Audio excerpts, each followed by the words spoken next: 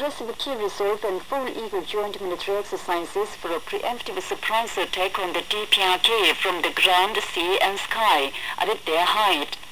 The Marine Corps of the U.S. Imperialist Aggressor Forces, reinforced from Okinawa of Japan, and the 2nd Division of the South Korean Puppet Marine Corps conducted a frantic street fight exercise in Pocheon area of Gyeonggi Province. The 26th Division of the South Korean Ground Force, a naval exercise of mechanized forces in the Dongducheon and the Ryongcheon areas of Gyeonggi Province, and the 50th Division, guerrilla exercise for special warfare in Daegu, and the 17th Division in Incheon, fanning up a war frenzy.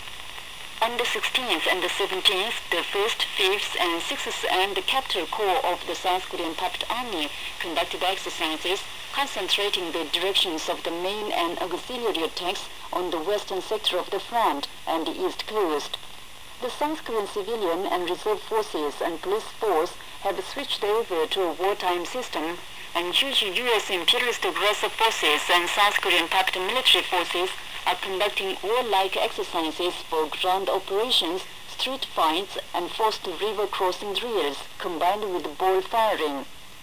The nuclear-powered supercarrier Stennis of the Navy of the U.S. Imperialist Aggressive Forces has been deployed on the sea east of Ulsan of South Korea, 2 destroyers at the Donghae port, the flagship of the U.S. 7th Fleet Blue Ridge, a destroyer, cruiser, vehicle cargo ship, and Canadian escort ships at the Busan port, a nuclear submarine at the Jinhae port, 2 destroyers at the Mokpo port, a guided missile destroyer on the sea north of the Jeju Island, and 2 destroyers at the Pyeongtaek port.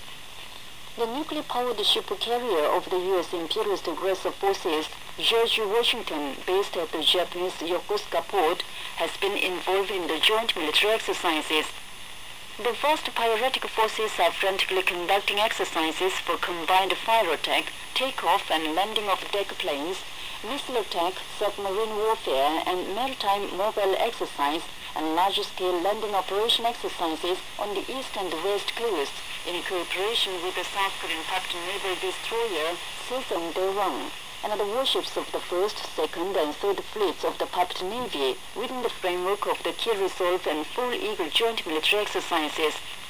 The fighters of the 5th Air Force of the U.S. Imperialist Aggressive Forces from the Japanese base, and the fighter bombers and assault planes of the 7th Air Force of the U.S. Imperialist Aggressive Forces in South Korea are zealous in the target striking exercise almost every day.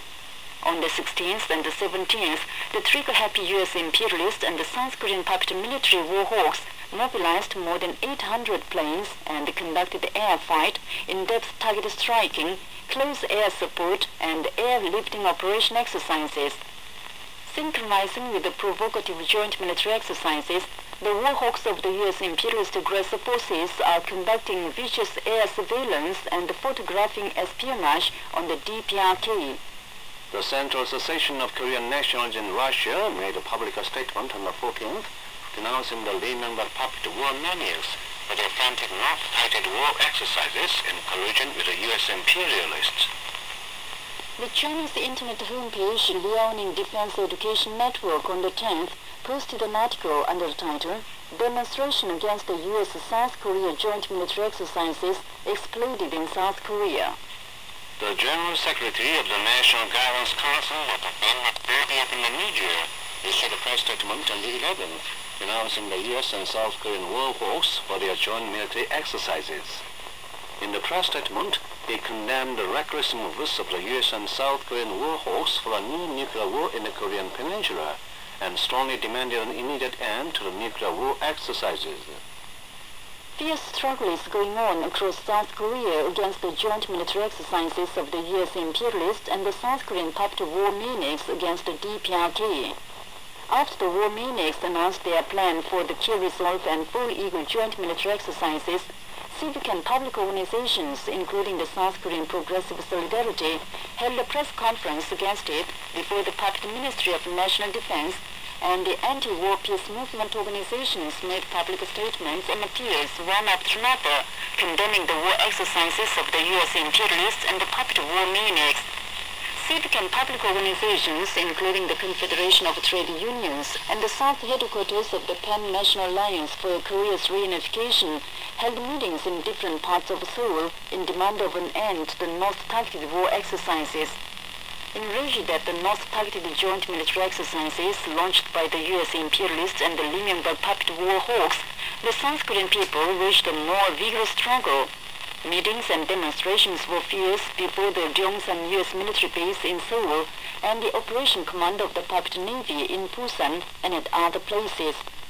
Around the U.S. Embassy in Seoul too, the 114th Anti-U.S. Solidarity Meeting and Students' Anti-U.S. Demonstration were held fiercely.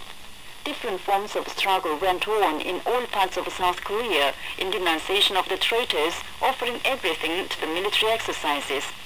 Meanwhile, the regional organizations under the South Committee for implementing the June the 15th Joint Declaration, the headquarters of the struggle of the youth and students' solidarity for the implementation of June the 15th Joint Declaration for resignation of the Lee Myung-bak government, the headquarters of the movement for withdrawal of the U.S. forces, and different other organizations issued statements, protest letters, and commentaries to declare a more dynamic struggle against war and for peace.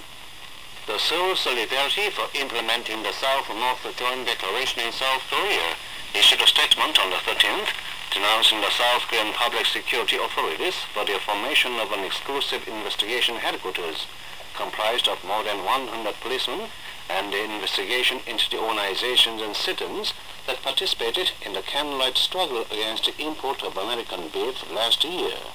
And that's the end of the news read by Kim Hyun-ok and Jong Chul. This is the Voice of Korea.